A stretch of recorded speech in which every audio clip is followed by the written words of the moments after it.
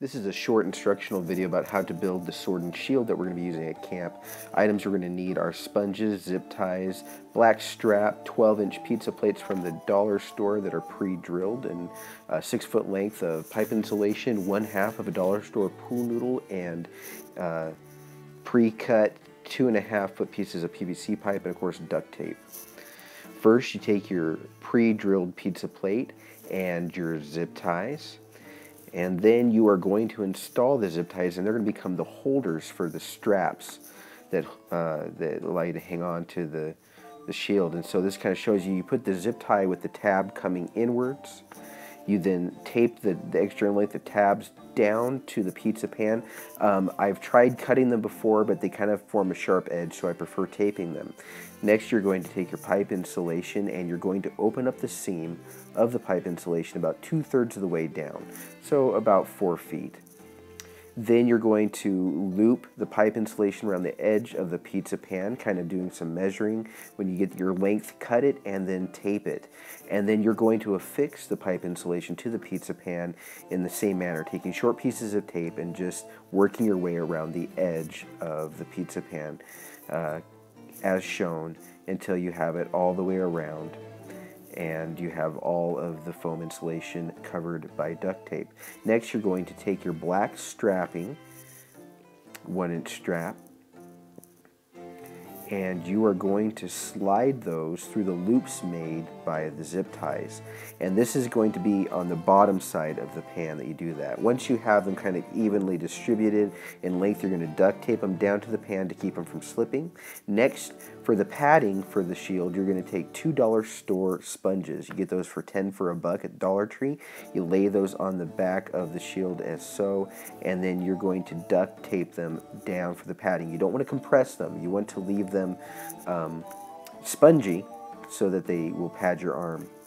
Then you're going to measure how much strap you need, and then you're going to basically just kind of overlap it. You're going to fit it to your hand. First of all, you want it pretty tight, and then duct tape it to the length that you like it. Then you're going to do the same with the forearm.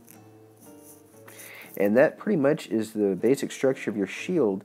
Now you can begin to decorate it. You're going to want to duct tape over the front of the shield where the zip ties come through. They can be kind of sharp and unsightly. So yeah, I just did a black face on the shield, did some decoration.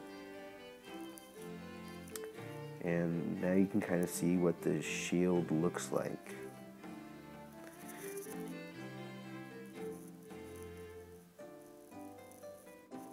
So now we're going to take a look at how to build the sword. First, you start with a 2.5-foot piece of 1/2-inch PVC pipe.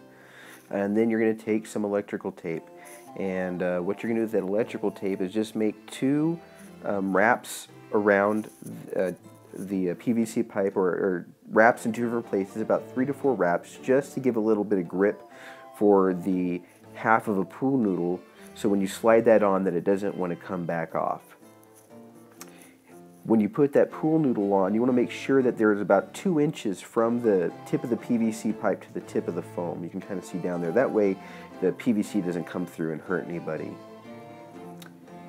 Next, you're going to take the rest of your pipe insulation, slide it on to as a handle, fill about 3/4 of an inch from the base of the PVC, and then cut that.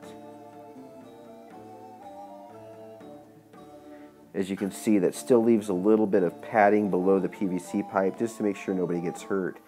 Then you're going to cut about a 2-inch to 3-inch piece of the pipe insulation, and you can go ahead and slit that open and then affix it to the bottom of the sword as such, and that becomes the pommel.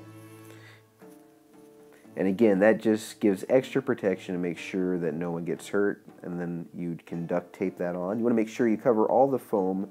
We'll do that in steps. You want to make sure that you duct tape the blade to the handle just so the blade doesn't want to come off as you're swinging, and then you can duct tape around the handle.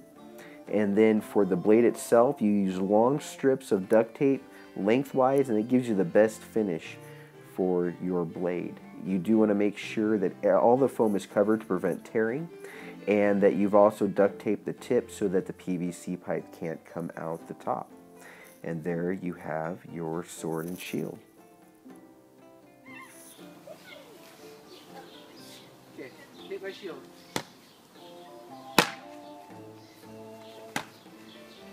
I want to see Mommy.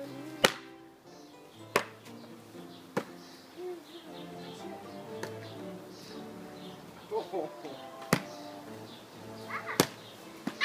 Daddy, I got All right. So these are the sword and shield that I made for our overnighter a couple weeks ago, and they both experienced about 2 to 3 hours of play. And you see the sword's in really good shape, and the shield is a little bent and tweaked, but it's held up and it does the job. And so you can see the padding back here and how that shields the hand from blows. You can whack it pretty hard and nobody gets hurt. This is safe if it gets shoved in somebody's face. It's not going to hurt anybody. So anyways, that's how we make the sword and shield.